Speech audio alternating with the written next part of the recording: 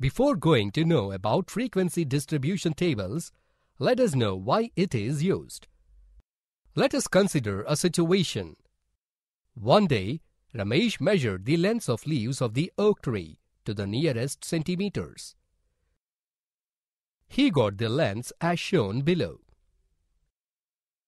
In this case, the obtained observations are too many. So, here presenting the data in ascending order is too time-consuming. So we use an alternate method. Let us discuss it further. Now, let us know about frequency distribution tables. The frequency is the number of times a particular data point occurs in the set of data. The frequency distribution is a table that lists each data point and its frequency. The frequency distribution is categorized for ungrouped and grouped data.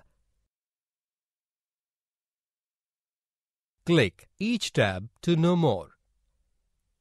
Let us construct the frequency distribution table for ungrouped data. The following numbers shows the lengths of leaves measured by Ramesh in centimeters. Here, the number of observations are ungrouped. To make the given data organized, let us draw a tabular form with columns, lengths of leaves, tally marks, and number of leaves. So, here let us start with lengths of leaves with lowest length.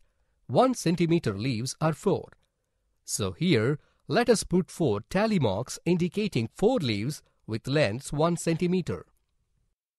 Now, let us consider the lengths of leaves which are 2 centimeter, they are 5.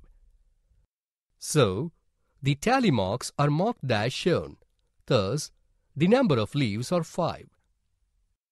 Similarly, the remaining number of measured lengths of leaves of the oak tree are as shown in the table. So, the tally marks are useful in tabulating the raw data. As the actual observations of the data are shown in the table with their frequencies, this table is known as ungrouped frequency distribution.